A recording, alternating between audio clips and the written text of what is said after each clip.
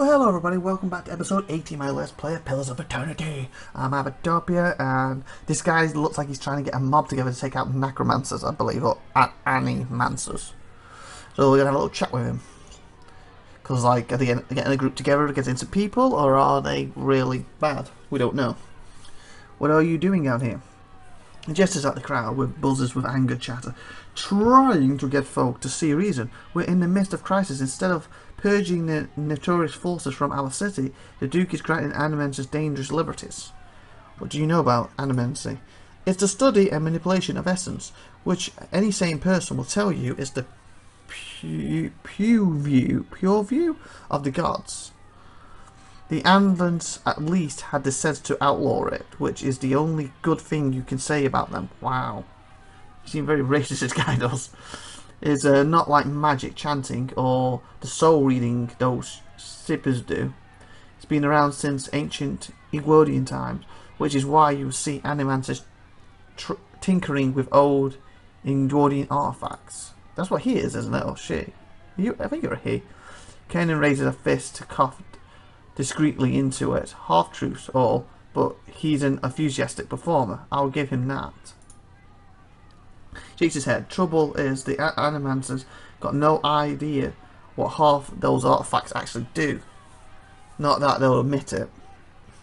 Our effing friend is correct about one thing, at least. Tell me about the dozen. I'd like to know more about the fine space. Tell me about the dozen. He taps his chest. We're an organisation of interested citizens who want to free the Fire's Bay from the dangerous influence of animancers and the tyranny of the aristocrats who support them. We also consider ourselves a military of sorts, seeing as the Crucible Knights are little more than a flock of preening nobles in training these days. Just like a military, the dozens are set for the training and the discipline and the code of honour. Just like a military, the dozens. Except for the training, got no training and no discipline and the honour code. His eyes gleam, and we're always looking to expand. The more people see things our way, the better for the state of the country. You have any interest in hearing more? Stop by Alman's Den. Okay, that den was on the map, wasn't it? Sometime. The expedition hall. A lot of free thinkers in there can set straight all the nonsense the nobles and the animancers want you to believe. Might even be some paid work there for motivated types. No more about the Firesburg. This is the capital of the Free, Paladar and the Dreywood. We started out as the capital of Arden Colony, but we booted the Flazen Scepters from these lands 150 years ago. Wow. These days we're a major port receiving trade and visitors from all over the world, but we, some of us anyway, strive to hold on to the pioneering spirits that earned us our freedom a century and a half ago. It's divided into 5 districts: Copper Lane, First Fires, Alden Gift, Brackenbury. For some reason I want to read that as Bankruptcy, I don't know why, and Heritage Hill. He ticks each off on a calloused finger. Okay, tell me about Copper Lane. This here is Copper Lane. He taps a scruffy boot on the cobblestones. It's primarily a market district, but you've also got the exhibition hall directly north of here, where you can join treks into the wilds. That sounds interesting. So the hall gets treks into the wilds. There's also where my fellow dozens martyrs and I tend to meet up with the other concerned citizens. Points to, so basically there's quests there to throw some money and get stronger. Points along Doom Building west and north of your position, and the Hall of the Revealed Mysteries, Earn Place. You ask me? Eerie place. But they've got the biggest library in the Dreywood, so you probably want to go there. Yep, what did I say? Ken laughs. Aaron, indeed. It might be less so if more kin stepped inside. Perhaps we ought to visit IVATOPIA and see just what mysteries are revealed. Yeah, I knew you wanted to go there. Tell me about bankruptcy. Yeah, Brackenbury. A noise of disgusted rattles in his throat. The nobility that didn't sail back to Arden stayed there. Most of the families there traced their lineage back to the old imperial times. Other than a lot of has-been nobility, you've got Hardest House, where Lady Webb and her spies operate. Oh, that's who we need, isn't it? Wasn't it her? Operate and bank and Brackenbury Sumner. the main cesspool of animosity in the city. You split on the cobblestones. He spits. Tell me about the first fires. That's where the revolution started, hence the name. These days it's overrun with politicians, and panderers. But we take it back someday. We will take it back someday. That's where you'll find the Ducal Palace, or no, Ducal Palace, Palace, not Paris, Palace. The Valadin Embassy and Crucible Keep. He shakes his head. The Crucible Knights were the original freedom fighters in Defiance Bay. But now they're just strutting peacocks with their eyes on fancy titles and their heads up their arses. Wow. They were original freedom fighters. There's an old temple of what's that, Wikipedia? Wugadikik there too. We kept it real nice for her. He winks. In other words, you probably messed it up. Tell me about Orphan's Gift. Got the name because it was a wetland that was drained back in imperial days. Now it's a seedy district populated by sailors, common folks, and more than a few thugs. But it's a fun place too if you know where to look. He winks and elbows you. Look for a place called the Salty Mass. When you're there, other than that, it's mostly warehouses and abandoned homes. Tell me about Heritage Hill. He shivers. It used to be one of the more prestige districts in the city. Heroes, the Revolution claim plots up there, next to an ancient Ewidian tower and a city cemetery. Had the best views in Defiance Bay. It attracts richer types these days. Lots of fancy patrons. He spits. He glances at the crowd and lowers his voice. You wouldn't have heard, but something happened over there a couple of months ago. The authorities sealed it off, and they're keeping their mouths shut. But mark my words, Amasis to blame. Wow, never mind. Let's talk about something else. Do you want to know? I want to say farewell. Caramba, any of you want to chat? Animated experiment, make a little girl kill herself. Wow.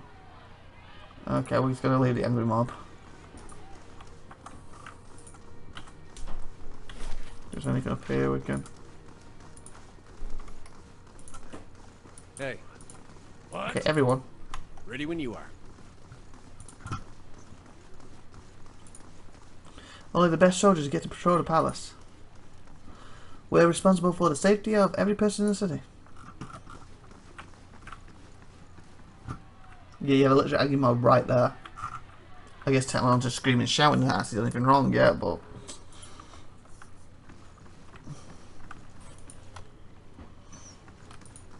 The goose and the fox. Have a look and see what the inn looks like. We're going to use it a bit while we're going to stay, aren't we? Instead of trying all the way back to the main place.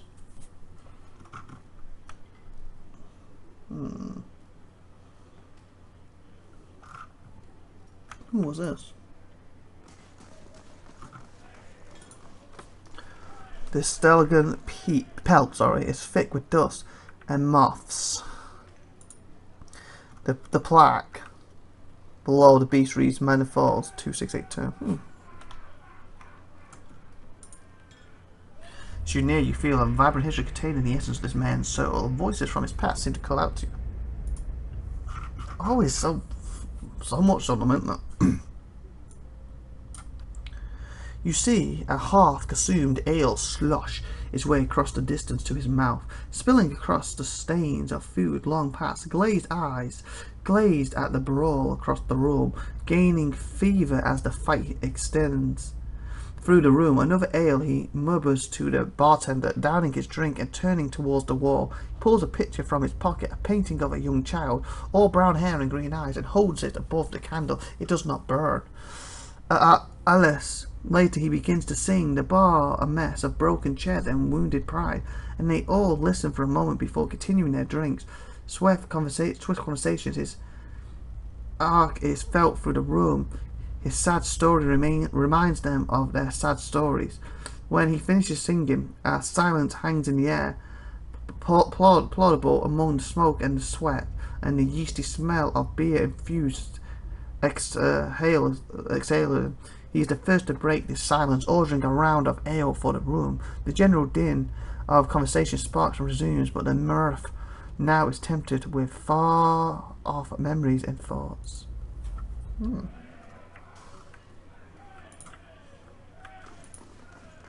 I just realised you walk around with a big stick that's basically got fire on the end. You know, you could set something on fire. Welcome to the Goose and Fox. Thank you very much. It's nice to be here. What's this? Earl of looks and was that immaterially from the canvas. Huh. Oh. I'm not sure how this game works 100% with the stealing thing. I think sometimes they go berserk, sometimes they don't. So. Yeah, they have. That's why I just saved. Just to make sure. So yes, there is stealing in it. It seems to happen so far between I forget about it. Margaret's fire casts light in dark. Can be seen.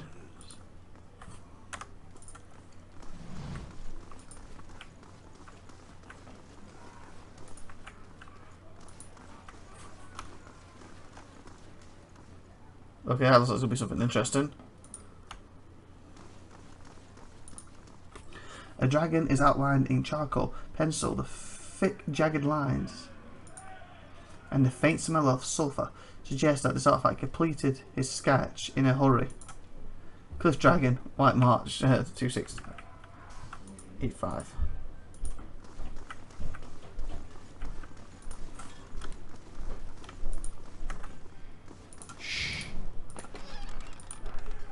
A simple test. That's settled. I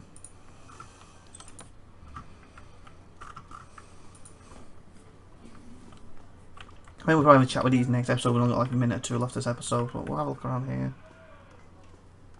Oh, this looks like it's a private area.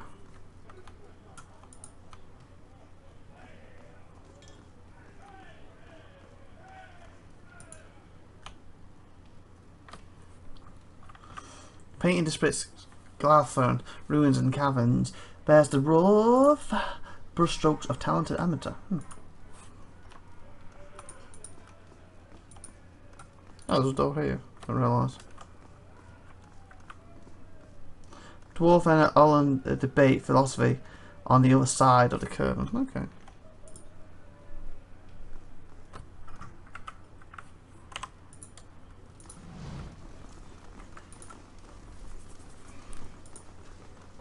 Okay, let's save and see if we can have a chat with him. I don't know how long this conversation is going to be, so I don't plan to do another episode today to tomorrow, so if it's too much conversation, we'll just reload before we talk to him. As you near and feel a vibrant history, oh, it's one of these. Voice from his past. There, that should be fine, shouldn't it? For the last 2 minutes.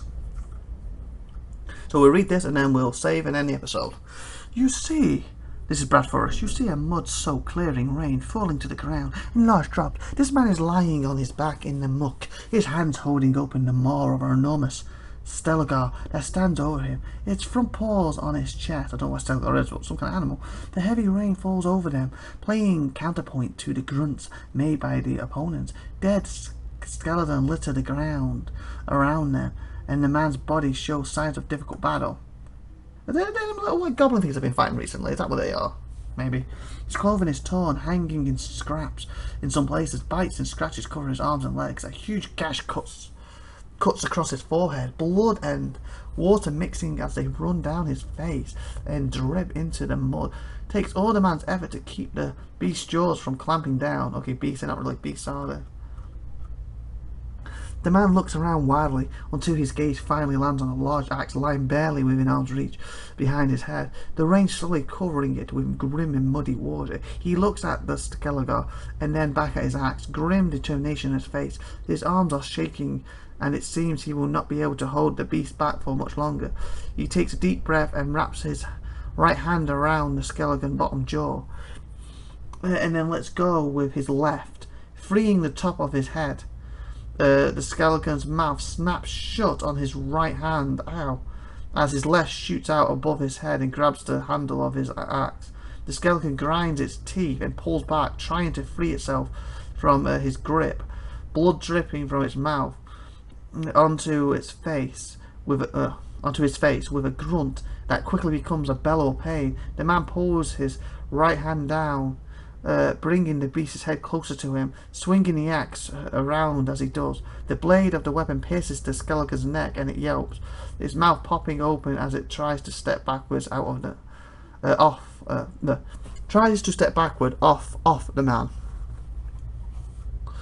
Before his mangled hand can lose its grip, the man pulls and twists as hard as he can, trying to get the beast on the ground, using the skeleton's resistance to pull himself into a sitting position. He brings the axe down on its neck again and again, and one final time as its head and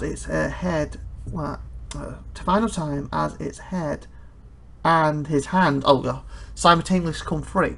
The head flies from his grip as he thrusts his hand behind his back to brace himself as he falls. As his hand hits the ground and his full weight lands on it, a second bellow of pain erupts from his mouth. Breathing heavily, he brings his now mangled hand up to assess the damage. The little finger is gone. Ow! Lost somewhere in the mud. The two fingers next to it are twisted, broken and torn, barely attached to his hand by small bits of flesh. He sighs, grabbing both dangling fingers with his left hand. He grits his teeth and pulls. Oh, sugar! He yanked his fingers off. Oh, I crumble. So he killed it, didn't he? Basically, head flies from the grip of his thrust, his hand behind the back to brace himself. Yep. One final time as the head and his hand simultaneously come free. So his hand comes free as the head does, because he takes the head off and of course it loses grip and that frees his hand. Wow. He survived though. And with that Guerrillium tale, we're going to save and end the episode here. So if you want to put a comment, you can. If you want to put a like, that'd be amazing. Please put likes. And please share. And if you haven't already, please subscribe and then hit the little bell. And also check other things out on my channel. This is IVATOPIA saying bye for now and have a great, amazing day. Bye.